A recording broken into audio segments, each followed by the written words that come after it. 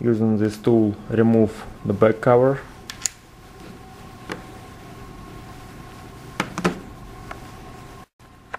Remove the battery.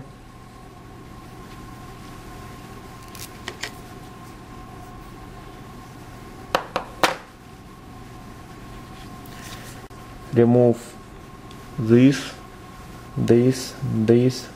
and this bolt. Before you will do that, remove SD card and the SIM card.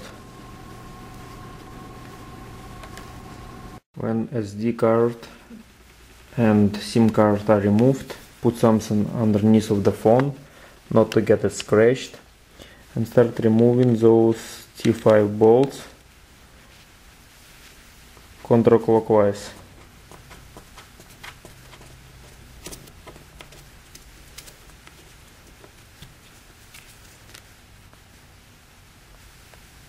Remove all of them, this one, this,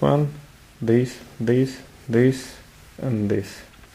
As soon as you remove all 6 of them, you can start splitting the phone apart. Looks like there is some hidden locks which are located on top.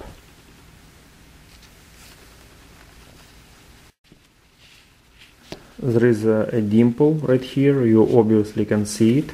Just use a small flat screwdriver and a little bit unbend it. Before you will unbend it, make sure you remove those 2 screws. They are the same size, T5 bit. Remove both of them and you will be able to disassemble the left corner of this cell. As soon as you're done removing those 2, a little bit smaller size, the same T5 location right here and right here, you will be able almost to take it apart. Make sure that you do not rip this cable. Just be very gently. And there is 2 more locks, the plastic locks, which are located nearby USB charging port. I disconnect this cable, but as soon as I was trying to push on those locks, it was no luck, and then I noticed that there is some sticker which probably have the hidden bolt. Remove this sticker. As soon as you're removing this sticker, you can see one more hidden bolt. Just remove this bolt using the T5 bit. As simple as this.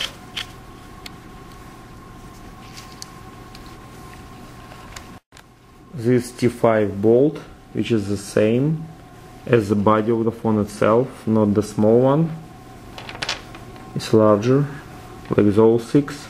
It was located under this sticker. Remove him. As soon as you removed this last bolt, which is under the sticker,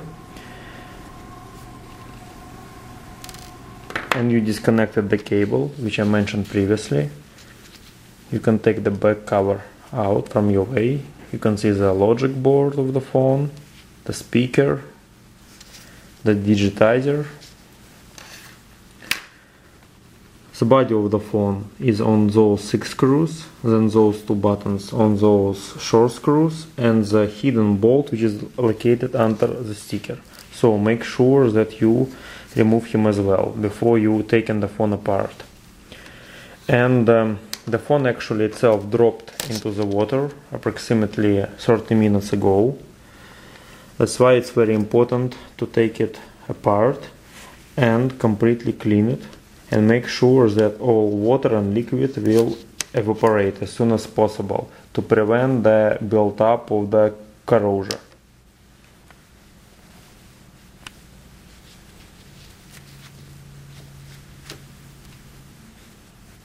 I'm cleaning everything using the isopropyl based wipes, and to remove the logic board completely, just remove those 2 T5 screws which are holding the speaker in place.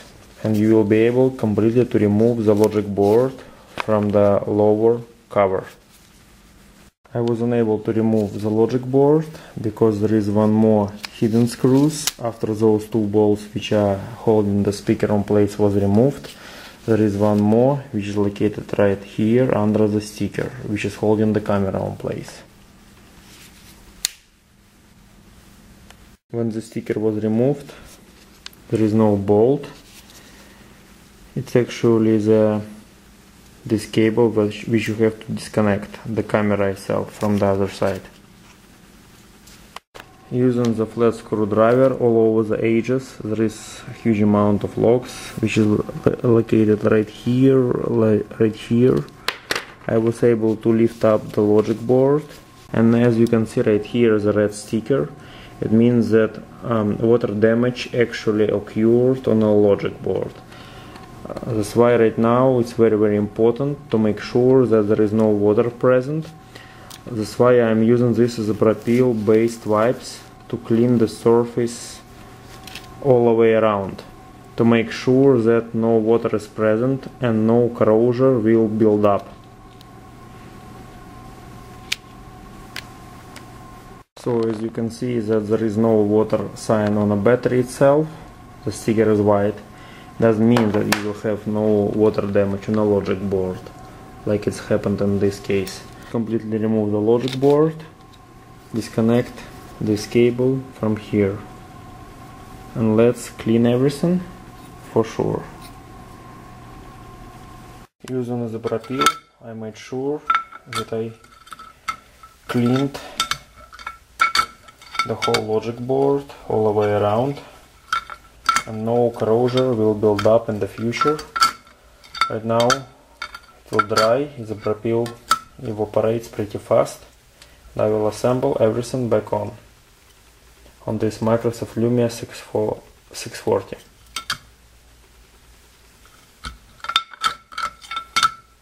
Stand for some time outside, make sure that the logic board of Microsoft 640 is completely dry, and start assembling everything back. Alright, everything is dry, clean. Let's put everything back together. Digitizer, the logic board, connect all cables back.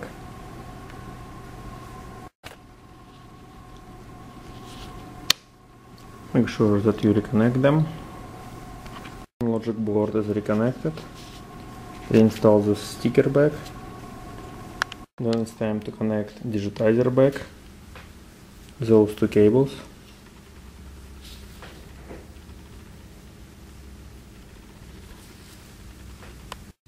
It will take you some time to connect them back. Just use a flat screwdriver, properly realign them and press on them. As soon as they connected, start assembling phone back.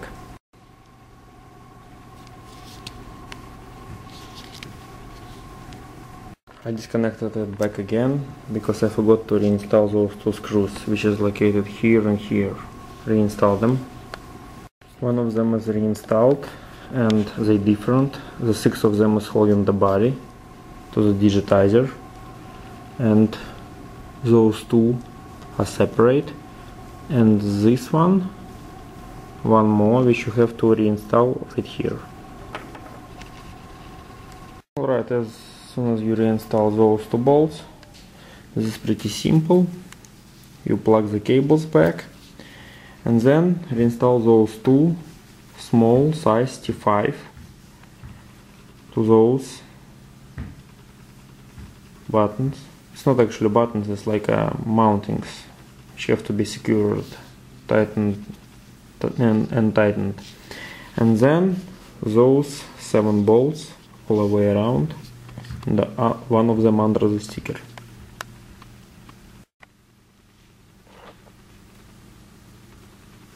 Those two are in place,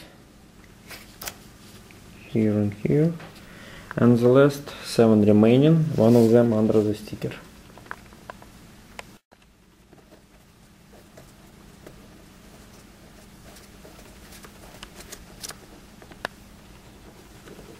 Reinstall the SIM card and SD card. put the battery and back cover on place. Install the battery.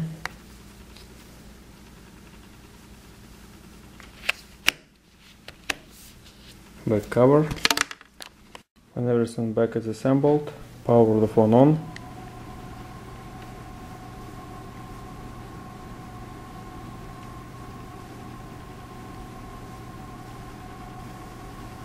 Wait until it will boot. Make sure that all buttons and digitizer are fully functional. Camera, speaker, microphone.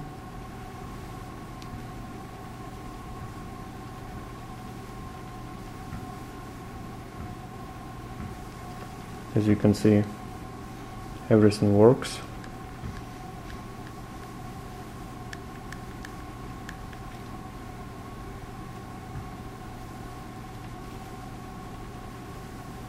Rear, front,